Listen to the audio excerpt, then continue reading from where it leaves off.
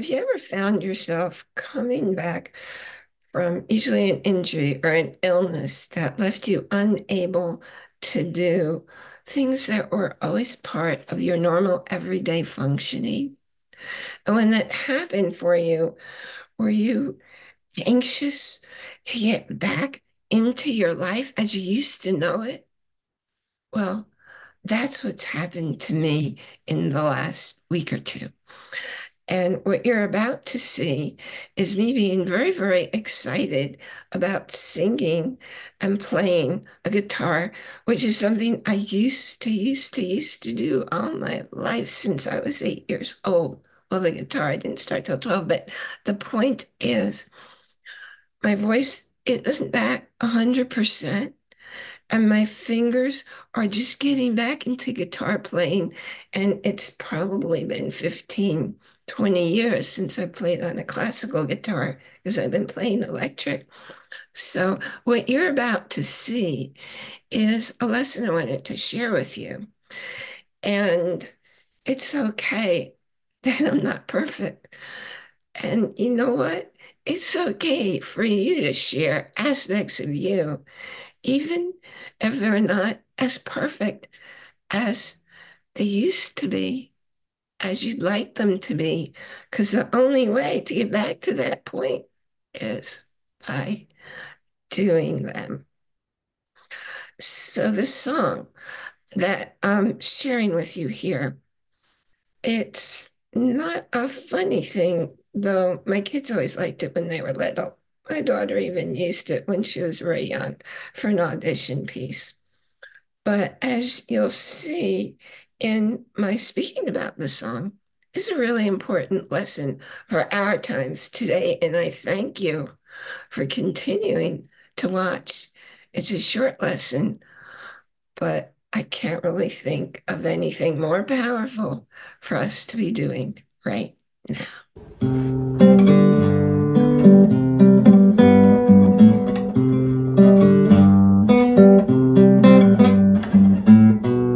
Hippopotamus, why do they always raise such a fuss when you get on a bus? You know where you're going and you know your way. You always have exact fare to pay. You're polite and stay out of everyone's way. Oh, hippopotamus, why do they have to raise such a fuss?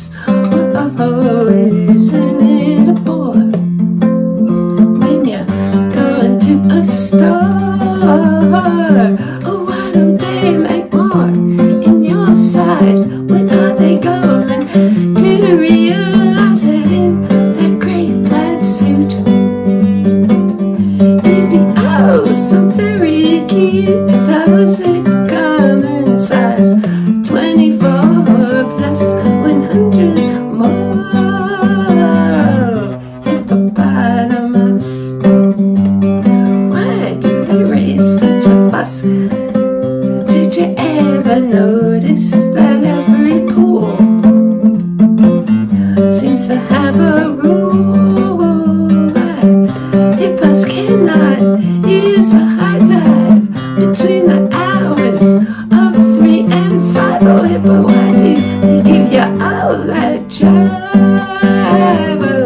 Hippopotamus, you're no blunderbuss, so I can't pay. Just sit down and discuss not your negatives but your pluses. We are sure to see that you're as innocent as can be. In fact, you're downright fabulous. Oh, hippopotamus, you're really pretty fabulous. Hippopotamus, oh, you're absolutely fabulous. Ta-da! So, what is that all about? People are people are people. Big people, little people, brown, polka dot, stripe, young, old people are people, and no one person is better or less than another person. We're all here to live in love and in joy. And those are the highest frequencies. And that's how you know. That's why we're here. And that's why we're pursuing love and joy. And how do you allow that in? Well, you got to start with loving you first.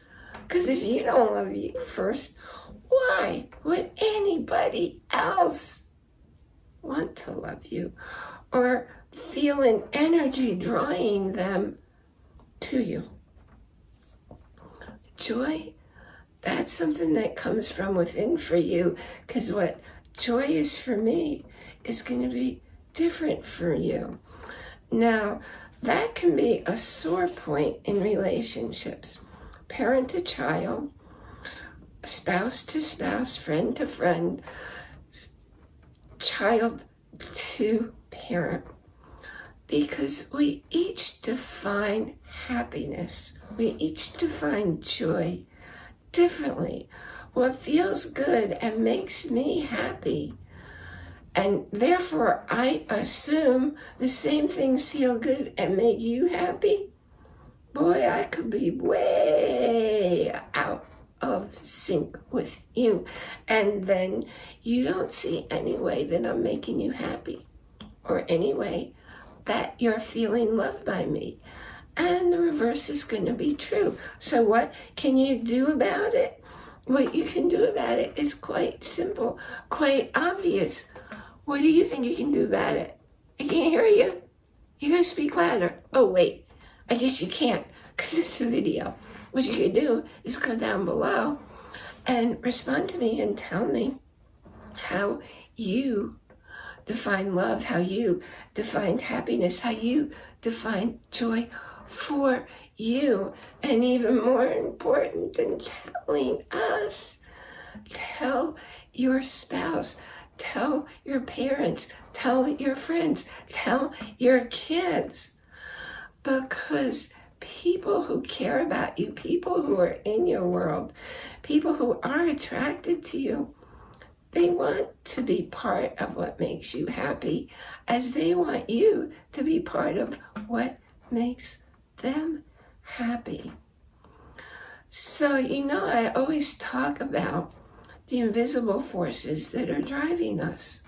Those invisible forces are what's in our hearts and going out to the world and causing us to behave a certain way. And maybe it's a way that's welcome, that makes sense to others, but maybe it isn't. So stop trying to figure it out up here in your mind, because that's never going to work. Tune into your heart and allow your heart to connect, invisible forces, to connect with the people who are important to you. Just do one at a time, one person at a time. When you allow yourself to shut out all the stuff in your environment, I recommend closing your eyes. It will make it a whole lot easier to just tune in to what you're feeling, to what you're noticing, that you're going to recognize in a minute, and 2 minutes, and 3 minutes, and 5 minutes. You're going to recognize, hey, this isn't me. This is Joan over there. Or this is Bob. Oh, and Bob lives 3,000 miles away from me. But there's no such thing, not in reality, as distance or time. So you're tuning into your friend who lives on the other side of the world. If you went by plane, by jet, it would still take you 24 hours to get there. But not when you're connecting heart to heart. I thank you so much for joining us here today for Let's Get Metaphysical, Connecting Heart and Mind. I am Reverend Allie Bierman, and I invite you to join our Facebook group. What's in our Facebook group? It's a place where you can meet other people like you, people on their spiritual path. And that reminds me, if you haven't already, download Taking Your First Steps on Your Spiritual Path. Link, as all the others, will be in the show notes. You're here and you're listening, and you come back and you come back because you're finding your way toward your own spirituality, because it's personal. Nobody out there can tell you what your spiritual beliefs are. Nobody can tell you what's in your heart. So when you go into the Facebook group, look for a friend who's on the same journey as you, because that's who listens.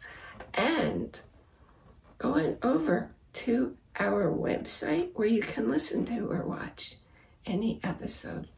You know, when you join our community, you get to be one of the epic adventure seekers, and you support the show so I can keep bringing it to you, because it's a priority in my life to spread clarity for people on their spiritual path, because it's defined by love and joy.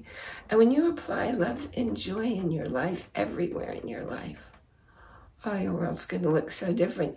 The people and the adventures, I'm calling them adventures, that you attract into your world, you're going to change. I think next time I'll be talking to you about 10x. What the heck is 10x? Well, I'm definitely going to talk to you next time, because you have a choice every day with your life. You can waste a day away, or you can shoot to do more than you imagined you could get done in a day. I know I do every day. So I feel really good. Also usually feel pretty tired when I get in bed to go to sleep at night. How about you? You can also go on over to Audible, get yourself a kickstart for next month. Grant Cardone's book, what's it called? The 10X Rule. With your free trial, by clicking my link in the show notes, you get 30 days free trial to download a book of your choice. I recommend the 10X Rule. It's very clearly written. There are many books written with that title. That one speaks to me in a language I can really put together. And I'm definitely going to talk to you about his ideas, because some of his ideas there are different angles of what I share with you. So I want to share why mine are different from what he's talking about. I think it leads to the same outcome. Remember to enjoy. That's capital I-N, capital J-O-Y, every moment, because nothing in your life is experienced outside of you. It all happens within. Anyway, I look forward to being here with you next time.